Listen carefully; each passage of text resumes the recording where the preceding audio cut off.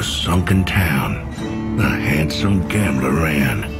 For he owed gold and blood, and yet had none to spare.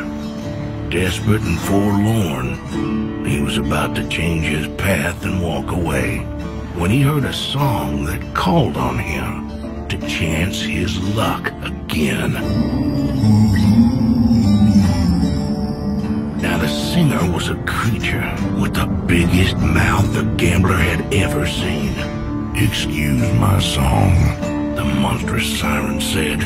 "The tune's purpose was your attention, for I knew you had troubles, and I can offer absolutions."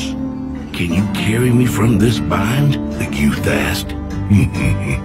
"Boy, the world's one river, and I'm its king. Ain't no place I ain't been, ain't no place I can't go again. And the price is a minuscule thing. See, I got hungers that ain't easily fed, but those finest tables, they ain't never got a seat for me. So I need men like yourself to let me in." Now the gambler's only hunger was dice and cards, so this bargain, it seemed too easy a price. "If you're offering a ticket," the youth finally said, "that's a deal I will take." And before another word was spoke, the monster snapped him up and fled. To a faraway land the gambler was conveyed.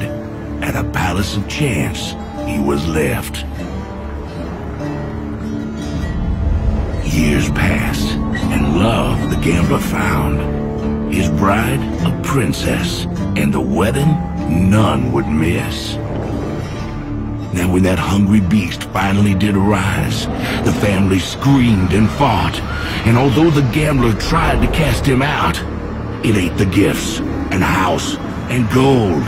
For its hunger, nothing satisfied.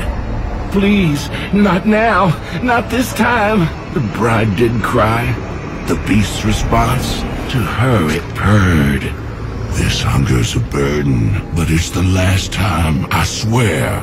So please, forgive."